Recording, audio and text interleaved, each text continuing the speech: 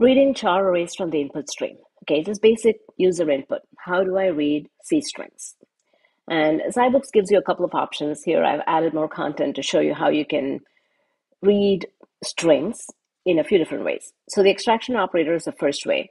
You read it until it hits spaces or no lines. Okay, it can't read anything more than that.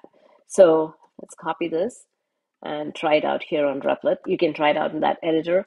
This is a little faster. So if I run this, it's going to read fine, but it only takes the first part of my name, as long as there's no space. The minute I hit space, it's going to stop reading.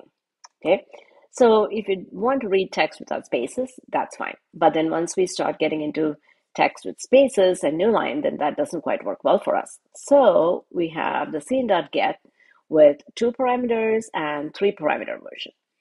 So the 3 parameter version, there are 2 parts to it. One is with the 2 parameters, which we'll see, and then with 3 parameters.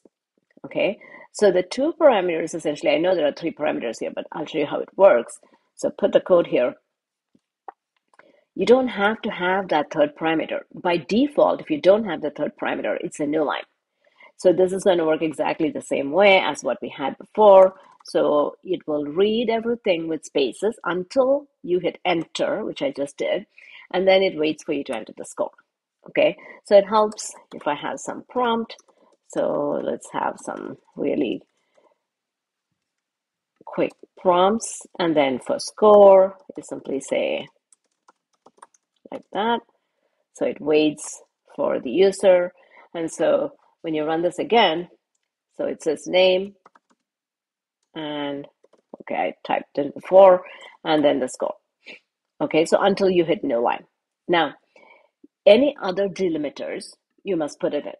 Okay, there are two parts to it. Any other delimiter, which is the 3rd one, so you put in the semicolon if you want your data separated by semicolon, and that would be the delimiter you would ignore.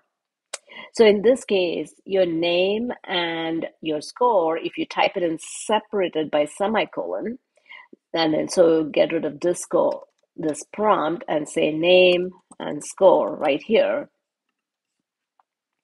So your prompt would look like that, and you should have a little bit more that says name and score separated by semicolon. Then you could do that.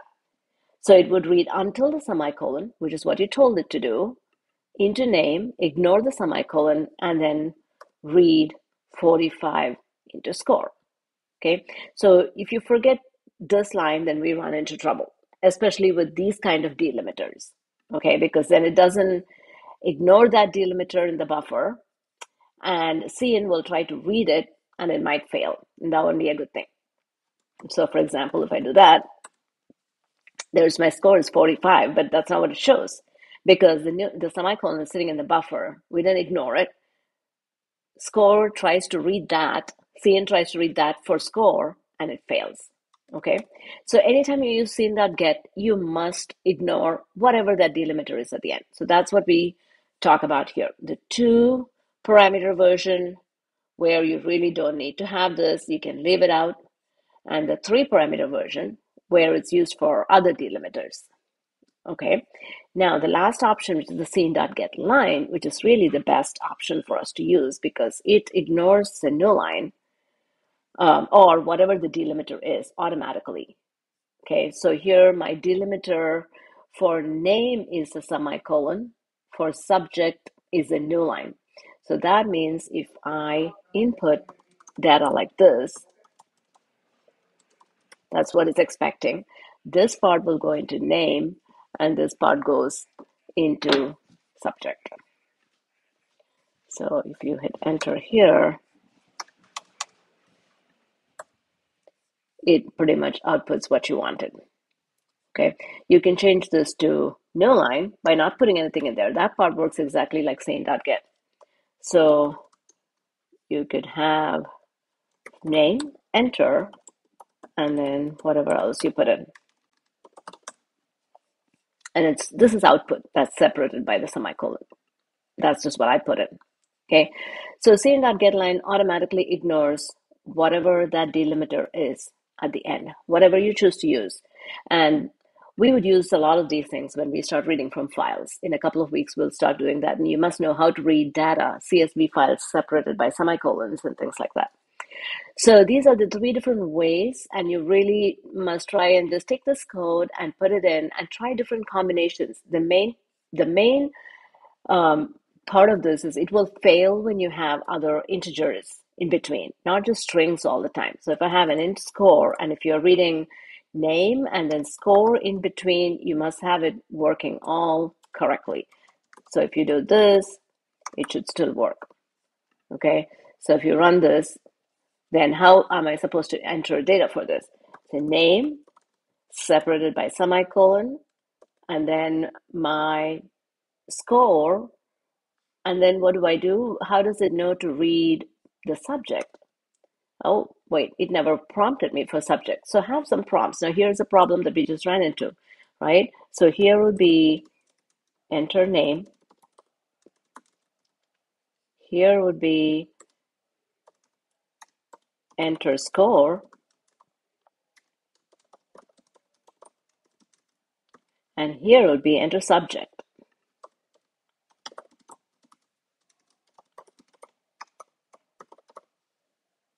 Okay, now let's see.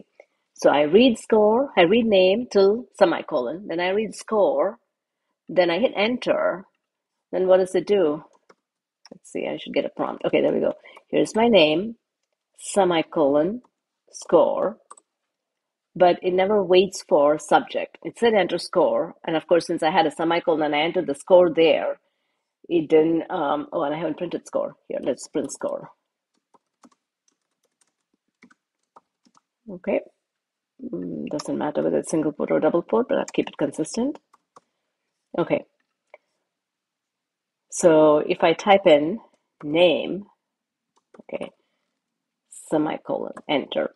Okay, so it says enter score because I read till the semicolon and I already put the semicolon in the buffer, 45, but it never waited for the subject. So what is the problem? That means it found something after I entered score and hit enter, that enter was sitting in the buffer. And notice it took some line feed that was sitting in the buffer. So what do? After you read score, in order to avoid or ignore whatever garbage is there in the buffer, you must do this. Because cin.getline does not ignore anything. It does not ignore new lines or white spaces, any kind. So you need to get rid of that line feed after I type 45 and hit enter from the buffer. So you must know how these things work in order to be able to make sure that it works correctly for you. Now, don't go around putting cin.ignores in different places when you don't need it. So if I'm not reading the score, if I put in a new line or if I put in an ignore, watch what happens. Okay, so I'm not reading the score. I'm just reading the name, okay, until the semicolon. And if I hit enter, it should say enter subject. And so then I can do comp science. And I get 0 for the score and comp science. So think about where you want to put in the ignore. Depending on how you do it, you may or you may not like it. So let's say I take away that semicolon from there, which means I should be able to do this, hit enter. Okay, I hit enter. Now it should say enter subject. But notice it waits. I'm not sure what it waits. Then I hit enter. Now it says enter subject. So the reason it waits there is because I said ignore until new line. Cin.getline already ignored the new line that I did when I hit enter. So that means there is no more new line in the buffer. It's waiting for a new line.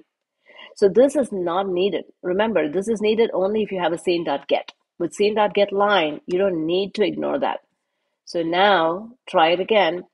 Again, there are so many different ways to do this. So now if I hit enter, it's going to ask enter subject. That's really how it should work, right? If you have to hit enter 5 times or an extra 2 times, it's very annoying. So think about the combinations that you use. When do you need to use cin.ignore and when you don't need to use cin.ignore. and what combinations of the data types make that happen. And the best way for you to try this is take this code and add integers in between, before, after, see what combination gives you what, and when you need to ignore and when you don't need to ignore. When you use a different delimiter, what happens when you use a new line? How does that work? How does it work when you use different delimiters and when you ignore new lines? So try it.